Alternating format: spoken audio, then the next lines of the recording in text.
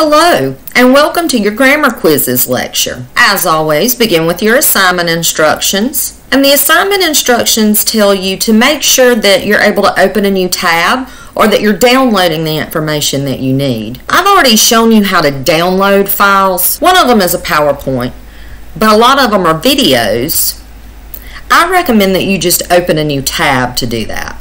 So I already have all this material here that I can click into and watch as I want to. So what I'm going to do is I'm going to copy my URL. I'm going to open a new tab up here by clicking that plus sign. Paste my URL in there. And then I'm going to go into quizzes.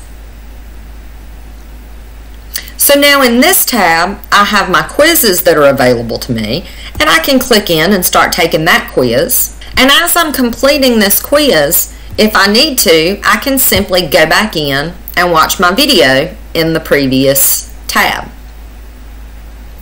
So I can watch my video here, and then I can go back in and answer questions here.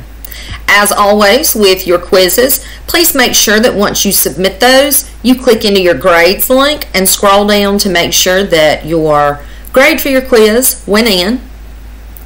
And please remember that for this assignment, you actually have 5 different grammar quizzes to complete. This concludes your grammar quiz lecture, and I hope to see you again soon.